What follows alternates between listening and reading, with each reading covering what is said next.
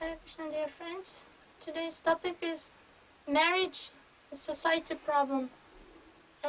In previous age, life was easier because people used to wear clothes not just for attracting someone, but they have a special intention of, for example, sannyasis and brahmacharis used to wear saffron, which said that we are detached, we want to be detached, we want to be far from opposite sex, so opposite sex girls, women should respect their renunciation and they should they used to be far. So vanaprasthas used to wear white and not so many jewelers and this, that. So knowing that, seeing that, people used to know that they are vanaprasthas and they need some help and we can take some knowledge from them. And same way, in Grihastha ashram, married women used to wear sindoor and some rings in their fingers, in their legs. So it was visible and it made lives easier. So those girls who wanted to marry also were having special dresses. For example, they used to put rings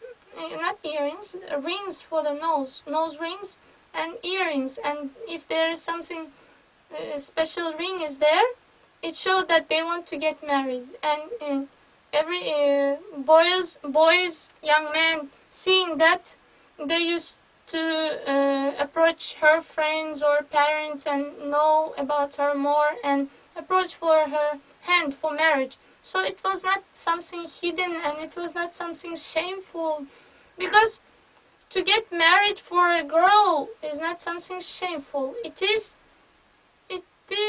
her desire to be protected from prostitution, and it is her desire to be dependent on someone who is superior. And because she understands that I am not able to do some serious decisions in life, so I have to follow someone who has good intelligence. So it is correct intention that I will follow my husband who is more intelligent than me. So, and also to be protected, as we said, from prostitution, from violence. In this way, but these days, especially in Soviet days, it was the propaganda was, oh, you want to get married, oh, how shameful you are, oh, be that, this. No, it is not shameful. It is right intention for a woman. And especially this problem of marriage occurs when girls cannot say that I want to get married because they are shy and this, that. And parents also forgot about their duties and they don't look for a boy or for a girl for their kids. And society, seniors also forgetting about this. Especially this happens in religious organizations. Even in ISKCON, so many boys and girls don't mix with each other, which is nice, but also there should be something that without any disturbances and on time, girls or boys get married.